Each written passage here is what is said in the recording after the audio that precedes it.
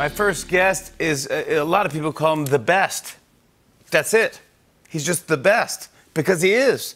He's an Emmy and Golden Globe winning actor who stars in the new movie Wild Mountain Thyme, which is in theaters and on demand this Friday. Here is the one and only Jon Hamm. Oh! You know what?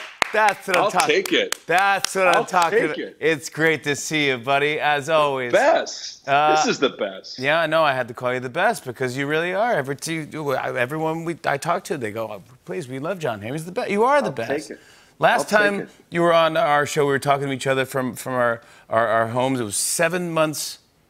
Early pandemic. Now I'm in the studio, but you were back in a film set. I know. I was back on a film set in Detroit, Michigan during the election, which was very strange. It was strange to be in a battleground state during an election, I will say that. But also strange making a movie where everybody has to be in masks until 3 seconds before they start rolling the cameras. But we did it. We were safe. Nobody got infected or spread anything. Soderbergh movie? Steve Soderbergh directed, cast including myself. We had a Cheadle. We had a Benicio del T. We had a Kieran Culkin. I would tell for the younger viewers out there. We had a Noah Jupe. Oh, I would go to this party in 2 seconds. You should, had it been not on lockdown, you would have been invited. Oh my gosh, were you guys in a bubble somewhere? Yeah, we all stayed in the same hotel in downtown Detroit, which, by the way, Detroit, if you get the chance, go visit. It's a very cool city. Never been, my first time, and yeah, it was super awesome. Oh, and they have great hot dogs there, by the way.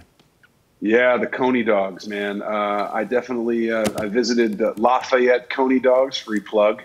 Yeah, but I love that there's and they're right next to each other. Exactly. Actually, the walls are touching the two. American might be the other one, right? They share, yeah, American and Lafayette, they share a wall. Competing Coney dogs. If you don't like a hot dog here, the exact same thing is right next door. 3 seconds away is the exact same thing. It's not even Larry David. It's beyond. It's not a Spite store. Or not it might be a Spite store. But if it is, it's going on for 70 years, so it's amazing. Oh, my gosh. How is Cheadle doing? Great. In fact, I went to Lafayette Coney Dogs with Cheadle. So it was a pretty out-of-body experience for the Greek man who didn't care, by the way. He was like, how many hot dogs do you want? We were like, 2 each.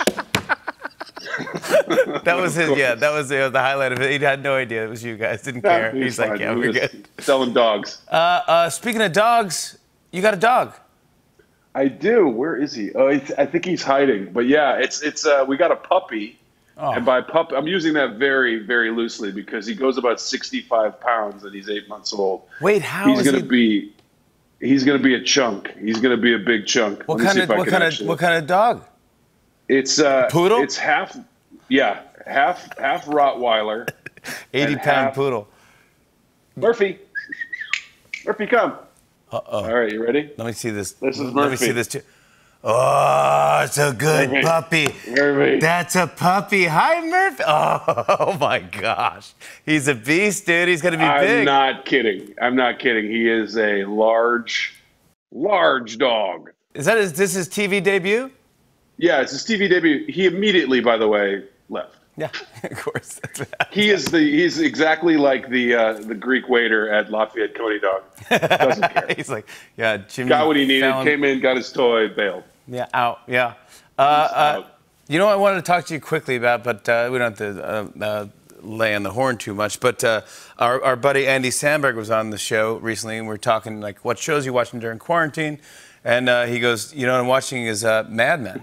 And I go, what do you mean, Mad Men with Hamm? He's like, yeah, I know. That's our friend, Jon Hamm. I go, you've never seen? He goes, man, I know it, but I've seen it, but I've never watched the whole thing. I go, and he goes, I just feel so bad because I don't know if we never really fake discussed it, but I just assume, he probably assumed that I saw it, and I just never. He goes, but it's amazing. I go, of course it's amazing, but it's like, he won Emmys. We celebrated with him. Dude, we're like, well, yeah.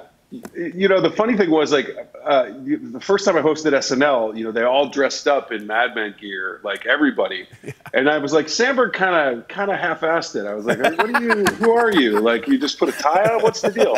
Everybody else, like Paula Pell taped a cigarette to her thing. It was in like a little pencil skirt. And Hader was in drag as Joan. Like, everybody else was sort of into it. So I realized, like, when Samberg, he texted me in like April or May, and he's like, I got to tell you, man, I've been watching the show. I am sort of embarrassed to admit it. I never saw it. I was like, oh, don't be embarrassed, but I'm glad you're enjoying it now. It's better than getting a text like, hey, I finally saw your show, and I don't get it, man. I don't.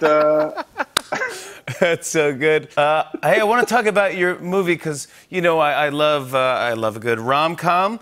And I do love a good love story, and I love, I'm Irish, so I do love a good shot to Ireland anytime I can see it. Wild Mountain Thyme, Thyme.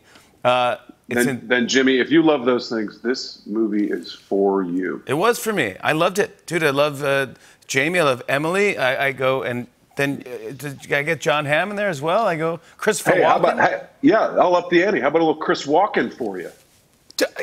Come on. How was it to hang out in Ireland with Christopher Walken? I will tell you the greatest story that I did not. This is secondhand. This is from John Patrick Shanley, the director and writer of the film. But he would say Chris was so enamored of Ireland, where he had never been his whole life. It was his first time, my first time in Ireland, his first time in Ireland, that he would just sit in his room and stare out the window at the cows, and then he would make up stories about what the cows were thinking. Very, very detailed stories. And let me tell you, they were not pleasant thoughts. Wow, interesting. He was convinced that the cows were very sinister and were probably up to no good. You can't turn your brain off, man. No, that is peak Walken right there. There's only one Chris Walken, and any time you get to spend with him is time that you just absolutely treasure. I didn't have a lot of scenes with him, but I got to spend a couple dinners with him, and I would just find myself like smiling and nodding and just having the greatest time. He's such a lovely man. Just the air in Ireland, just everything, and you go, even holy moly. And you know, like this, we shot every inch of it. It's so lush and beautiful. And we were there in September, October, so it was kind of rainy. But then it would just be like rainbows everywhere. And you're like, are you kidding me? Like, come on, Ireland. Like, we get it. We get it. We don't need 40 rainbows to hammer the point. Yeah. It's a hat on a hat on a hat on a leprechaun on a hat with a Lucky Charm, and then like two more hats. It's the greatest. It was so beautiful. It was so beautiful. Do we want to set it up, or did I set it up already? Just saying that it's a love story and. It's the most beautiful, honest, sincere love story without a trace of cynicism or snark, and it's the perfect antidote to everything about 2020. How's that? Yeah, I love it. I want to show a clip. Here's Jon Hamm and Emily Blunt in Wild Mountain Thyme. Take a look at this. I mean, I'm not so sure about love, but marriage is a practical partnership. Yeah? Who's going to take out the trash, that kind of thing? What marriage? Do you want to be married? Is that a proposal? No. I mean, in general, do you want to be married? I suppose. Yeah, me too. Anthony, however, I don't think he's the marrying kind. How would you know? Because you're right there. You were right next door. And nothing happened. I'm not next door, no. No, you were not. And I find that very promising. More with Jon Hamm after the break. Come on back, everybody! On and on and on. I said, and it's on.